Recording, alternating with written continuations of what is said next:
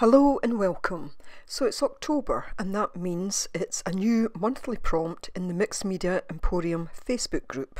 Now, as with last month, Nina and I have decided that we're just going to have a general prompt for the month and not set any specific weekly challenges. And the prompt is Around the Home and Garden. You are free to interpret this in whatever way you want. It gives lots of scope again this month. Today I'm going to create some of my own collage that I'll use on mixed media pieces and also some little backgrounds.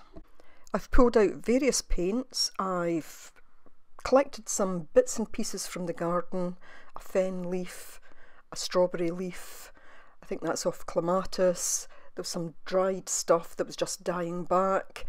That is a poppy seed head, and I've got my very grungy gel plate. I've cut some Seawhite cartridge paper down to roughly A6 size. Now last week I think I called this Seabrook, it is Seawhite, and I've also got my wet tissue. Seabrook, by the way, is a make of crisps, potato chips, so I clearly had food on my mind. I've got a sponge. These are kind of little tools that I just keep for mark making. That was a top of an asthma inhaler. I have some of those kind of, I don't know what you would call them, the blister packs, elastic bands, a bit of a plastic dowel, some big bubble wrap, a wine cork. I'm not going to use all of these, but it's just to show you how you can make marks. I'm not necessarily looking to create these exactly, so it's not that I want to see the fern leaf in detail, because this is all about creating for the background. So I am going to speed this up a bit now. I'm going to use my gel plate quite a bit, but you don't need a gel plate. You could just put paint on these items, and you'll see me do it a couple of times. Just put paint on them and then use them to make marks. So I've got some transparent yellow oxide, and I think that's quinacridone gold that's in the fluid acrylics. And to begin with, I'm going to spray some water on this because I really just want to get a bit of colour onto some of my white cartridge paper that's there. So I didn't want this too thick, it just wants some basic colour to go down to begin with. So not looking to do any fancy pulls here or anything, just getting that basic colour on as a starting point.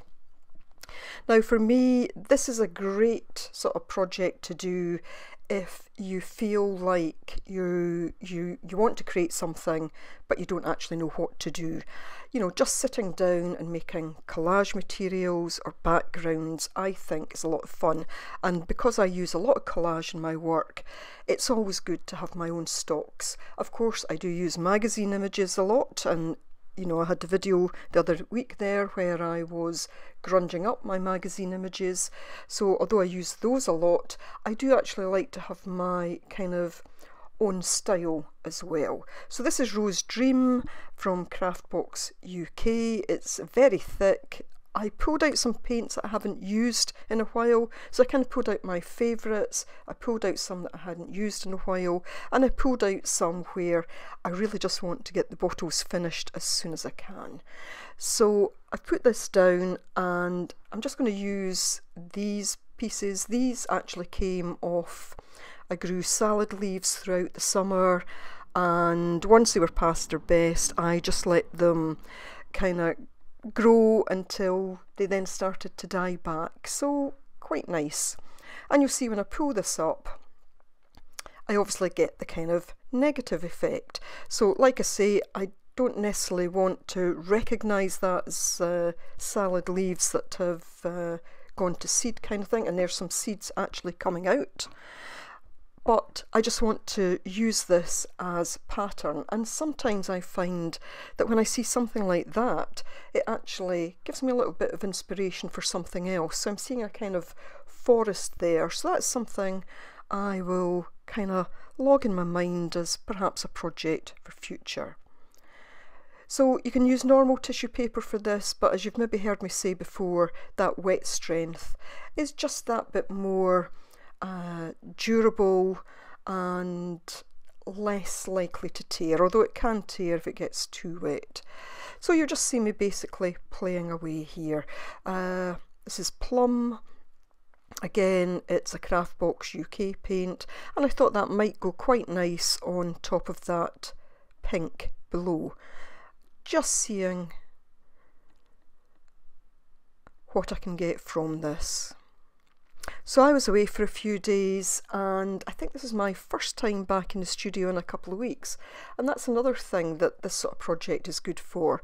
If you've not been creating for a little while, and again maybe you're not sure what you want to do, or you just want to do a kind of warm-up, then to me this is a kind of great thing to do. Bringing out some fluorescence here by Pabio. So when I'm doing this, I am not looking for any particular outcome, and you will see that I mix some colours on top of others. You know, the plum on top of the pink, I guess I did kind of think there, oh, those might go well together. But in other instances, you'll see that I kind of put colours that might not go well together on top of each other, because sometimes you get those, I guess, those happy little accidents. So, you know, I'm not looking for a particular outcome here. I'm just making collage papers, making background papers, and really some mark making just to see what I have at the end of the day. And all of this will get used at some point or another in future. And there, of course, is the humble cardboard roll. Always handy for a bit of mark making. Now you'll see that I don't even want to pick up the full design that I've put down there. I just want to get little bits and pieces on my cards. And because I didn't clean the paint from underneath, it's actually picking up some of that as well, and that for me is where you get lots of interest from a gel plate. So I do clean my gel plate sometimes, and I've meant to have this up by now. I do have a little video showing how I clean it, and nothing goes to waste, of course, so I will get that up at some point soon. So really, for the next little while, all you're going to see is me just using the gel plate, using the variety of things that I brought out, and just doing a bit more of the same. So again, I will speed this up a little bit further, put a little bit of music on, and I'll come back in at points where I think I maybe need to give you a little bit more information. I'm not today going to list all the colours that I've used, because this is just about, you know, if you're doing something like this, it's just about using what you've got, and it's kind of looking around and seeing what things you could get out that might make some interesting marks, either on the gel plate, or as I showed you there, I used that directly onto the card. So really just about having a bit of fun.